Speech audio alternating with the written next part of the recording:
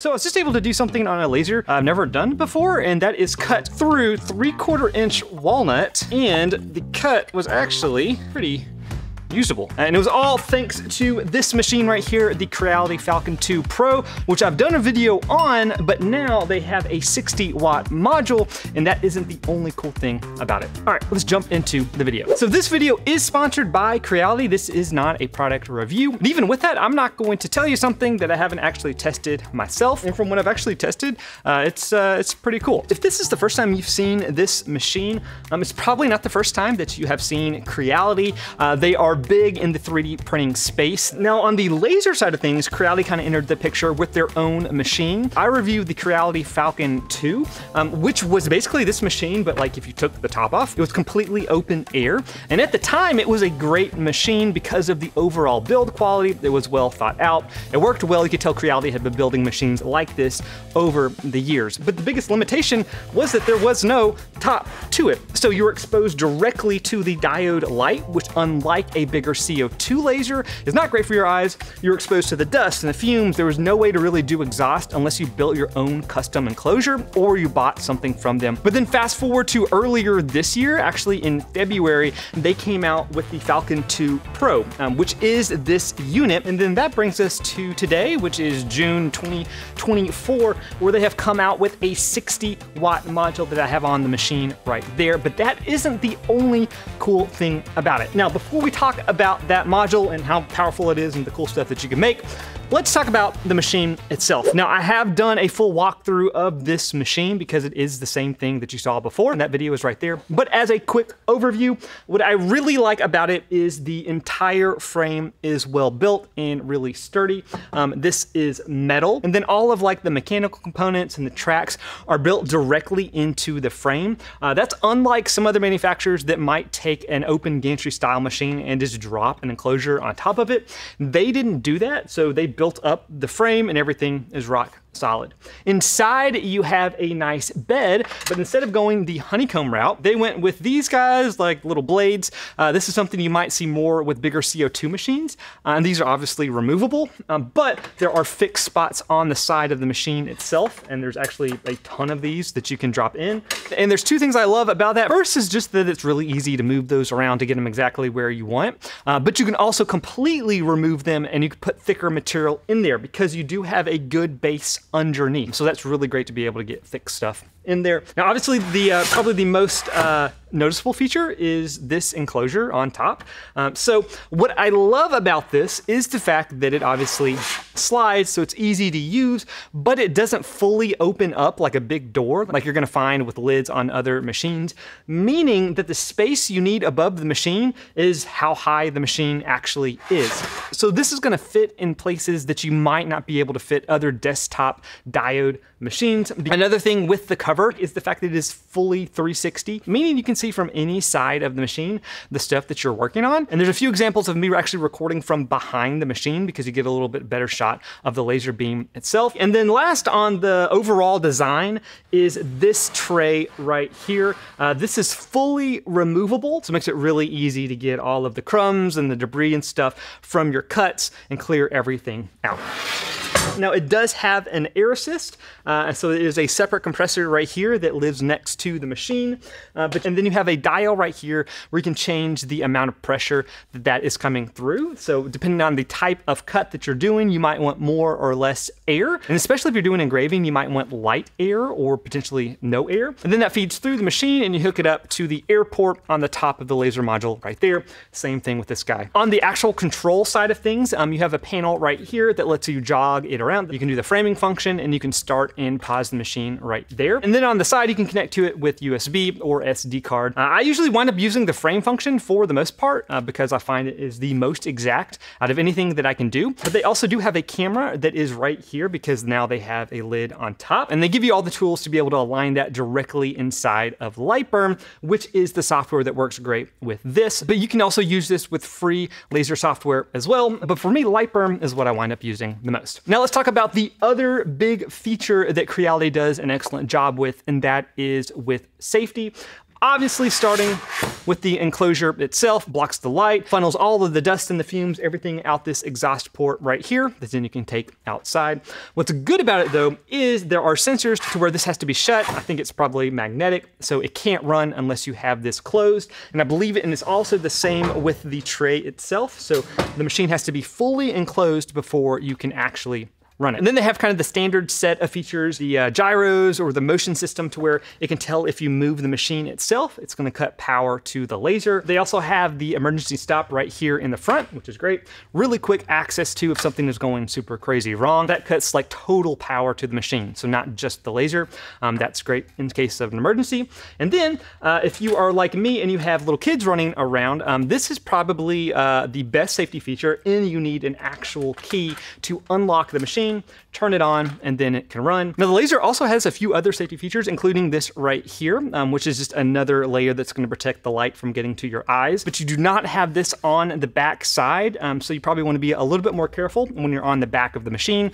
But from the front, that's going to help protect your eyes even more. And then from the sides, you can't really see it because it's fully enclosed. But this right here is something super unique to Creality, and that is their triple monitor system, where there is an air sensor, so it can sense the air coming from your air compressor, so you can make sure that it's actually running and everything is good to go. You've got a fire sensor, so if it does detect fire, it's going to trigger that sensor and it's going to cut power to the laser beam itself. And then there is a lens sensor, which I believe is down here, and that can tell if you're getting the right performance out of your actual lens, so it's not getting clogged up with dirt and debris and all that kind of stuff, so it keeps everything running smoothly. And these will light up in either red, orange, or green for a few different settings, so really quickly you can see kind of what the performance is on the safety side for your machine. And that's something they have brought over from their 20 and 40 watt module as well.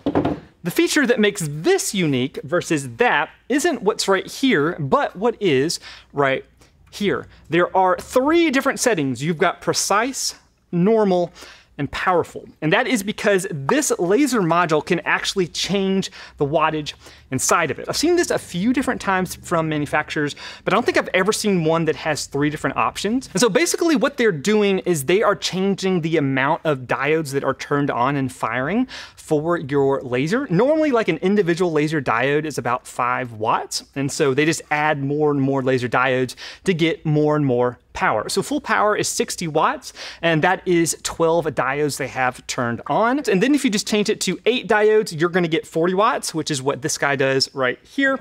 And then finally, you can go all the way down to 22 watts, and that is running 4 diodes. Now there's some like power loss as you step up, so that isn't like why the math works out perfectly, but it's great. You can go from power to normal to precise, depending on what you are working on. Because unlike with a CO2 machine where you can't really change the wattage easily, you'd have to change like the entire glass tube. As you turn on more and more laser diodes, you introduce more and more like internal optics, which gives you a thicker and thicker laser beam.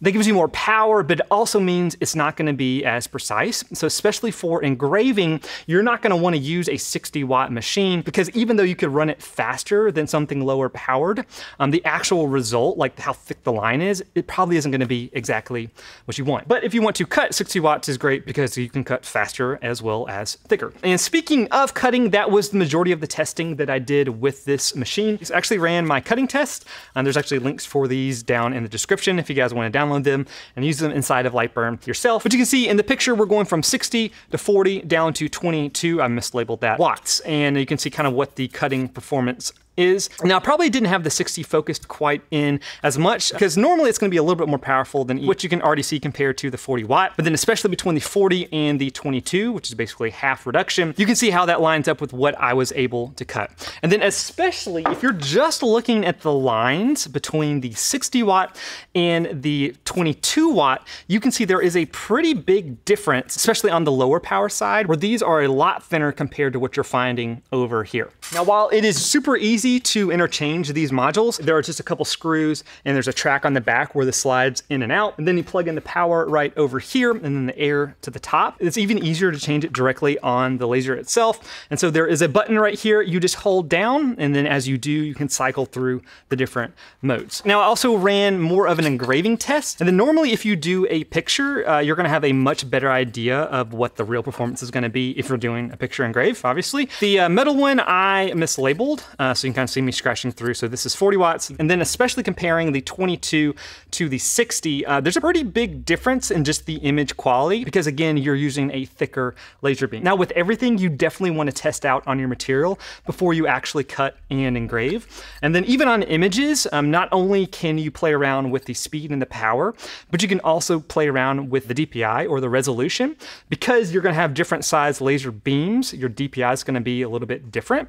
So you can definitely dial it in from there. These I kept all at 200, but I might have been able to increase that a little bit more on the 22 watt to get a little bit more resolution, but you can see kind of how these play out. Now, one thing they have brought over from the 40 watt unit is if you really want to do fine engraving inside of this box, is a 1.6 watt laser module. And I'll show an example from the previous video of this thing engraving. You're gonna get a much, much finer laser dot even compared to the 22 watt. So if you are wanting to do that, they still make it really easy. You just plug in the power right there. And then typically with engraving, you're not gonna need air assist. So there's no like air assist option even to plug in for this one. But what I like is, especially inside of Lightburn, I could have different layers where I know I wanted to use different wattages. So maybe I'm doing something that is just text. I can do that at 22 watts because I want it to be a little bit more fine than what I find with the 60 watt. But then to cut the whole thing out, I'm gonna crank back to the 60 watt. But the other thing that I showed you at the very beginning is as you get more wattage,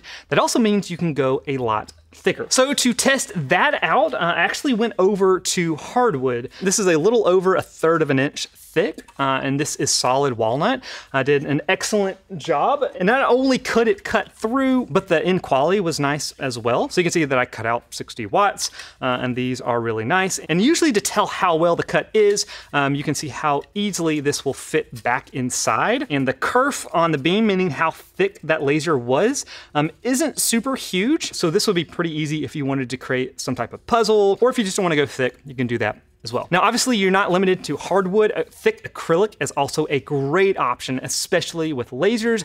Just make sure you're using cast acrylic. That was 1/3 of an inch, but I wanted to go even more. I wanted to go all the way up to 3/4 of an inch. This is solid walnut. This is not like a walnut veneer. This is some pretty thick stuff. And to do this, I would definitely want to play around with the settings because you're really trying to balance the speed versus the quality of the cut. I didn't do this in a single pass. You might be able to, but you're gonna have to run it super, super slow, and you're gonna risk getting flame ups, especially on the back side.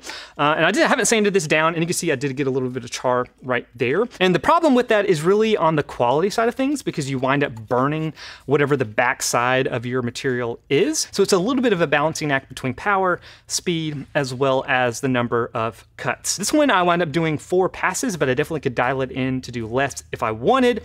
But the quality of the cut is really, really nice. So you can see the 60 and especially the W comes out great, and it slides back in. The kerf on it is probably a little bit thicker just because you're kind of going over the same spot multiple times. But this is something I have not been able to do with any of my other diode machines. And normally these manufacturers will advertise being able to cut through thick material, and it kind of feels like a party trick for the most part. It's not like super practical. Like if I want to cut a 2x4, I'm just going to use a saw, or specifically if I want to do thicker wood, more than likely you might turn to something like a manual router or like a CNC router. But to do something fine like this, where we have a really small kerf, so you don't have like the size of the bit when you're cutting, this is a great option. Obviously, this isn't the first time you've had a laser that could be 60 watts. We've had CO2 machines that have gone well over 100 for a while. Now, if you want to see a comparison of 60 watts on a CO2 machine versus 60 watts on a diode machine, let me know. I have both in my shop and I can make that video in the future. But overall, I would love to know what you guys think of these more powerful machines. And do you think there's going to be an end point in terms of how much power these manufacturers can cram into a diode? All right, until next time, go make or break something in a shop. See you guys.